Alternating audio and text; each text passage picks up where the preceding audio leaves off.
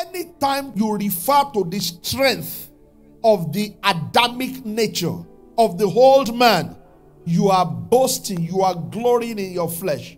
When we boast in our carnal achievements, we are making glory in the flesh. In case you are thinking that only Jesus died on that cross, he said, no, because I was crucified to the world on that cross, and the world was crucified unto me. I scored A1 throughout. Does it mean you will get admission to the university? Pastor, I'm so beautiful. And you're almost 40, you have not married. I always say to people, if you see a man who has superiority complex, he also has inferiority complex.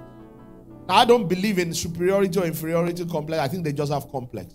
The version that shows up depends on who they are dealing with. You don't need that. What have you achieved?